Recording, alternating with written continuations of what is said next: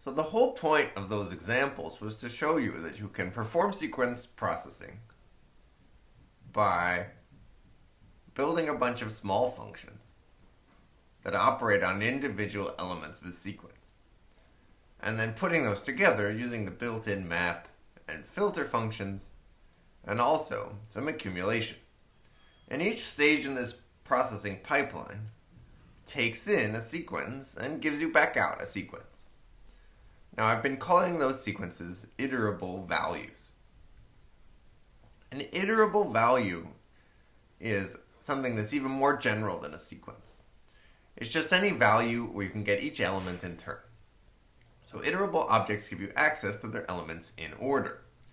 They're not necessarily sequences, because they don't always have a finite length, and they don't always allow for individual element selection, but they do give you things in order, which means you can process each element in turn. So very similar to sequences, but a bit more general. And many built-in functions in Python and in other programming languages take iterable objects as arguments. So for instance, tuple, the constructor for tuples, gives you back a tuple containing the elements passed it. Sum returns the sum of some elements, min returns the minimum, and max the maximum of any sequence, and in fact of any iterable value. For statements also operate on iterable values. So this is a core concept that glues a lot of these sequence processing tools together. And it turns out that there's a generalization over how to accumulate the values in a sequence, called reducing a sequence.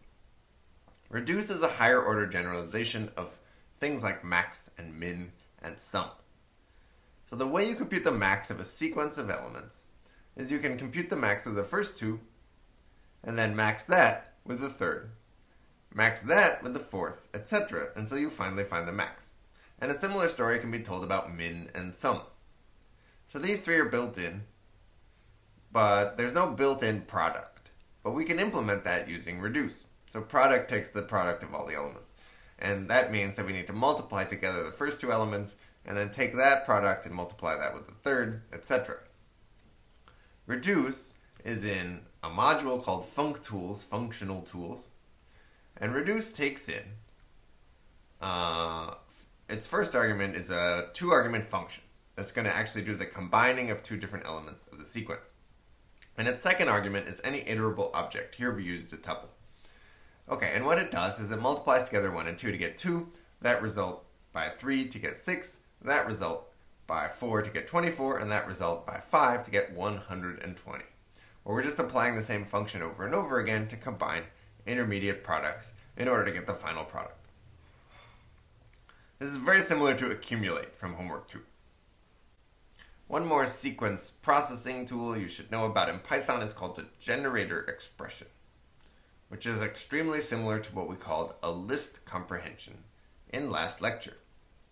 It's one large expression that evaluates to an iterable object by providing map and filter expressions in between.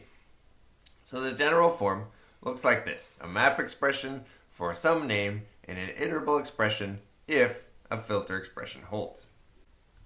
It evaluates to an iterable object, starting by evaluating the iter expression, and then for each one of those, name is bound to each element, the filter expression is evaluated. If that's true, then the map expression is evaluated, and that's part of the resulting sequence. And there's a short version that leaves out the if. Okay, so what's the point of generator expressions? Well, they allow you to do the same kinds of sequence processing that we've done already, but just with a different syntax. So I can rewrite acronym using the same pieces, first and capitalized, that I have before, by saying acronym using a generator expression is going to take in some name just as it did before, and it will return a tuple. But what's it a tuple of? Well, it's the tuple of the first letter of each word for every word in name if that word is capitalized. So if I call acronym generator on Berkeley, I'll get UCB just as I did before. But the syntax is a little bit different. So instead of explicitly calling map and filter, I've just written something with a for, an in, and an if, and when you see all those three in combination, that means you're looking at a generator expression.